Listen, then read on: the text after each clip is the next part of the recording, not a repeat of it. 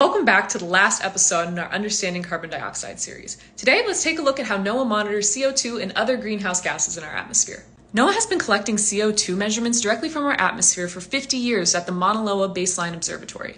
This is located on the side of the Mauna Loa volcano over 11,000 feet above sea level. Here, the remote location, the undisturbed air, and the minimal influences from vegetation or human activity make for ideal conditions for monitoring greenhouse gases in our atmosphere.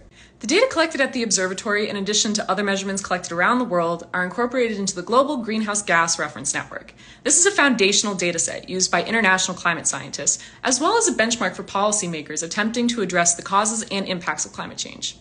In addition to the research being done at sites like the Mauna Loa Observatory, the NOAA Global Monitoring Lab collects data on CO2 and other greenhouse gases via an aircraft program, a cooperative flask sampling network, and the Air Core atmospheric sampling system. By using these various methods to collect data, scientists are able to develop a comprehensive view of CO2 levels and how they're changing over time.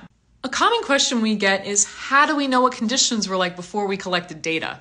Which is a really good question, with a really fun answer. Similar to the way a paleontologist looks for fossils in rocks, climate scientists look for trapped air bubbles, dust, salts in ice. Researchers collect ice cores and then bring them back to the lab to analyze them to see what the atmosphere and climate were like hundreds of thousands of years ago. And that is where we get our historical data.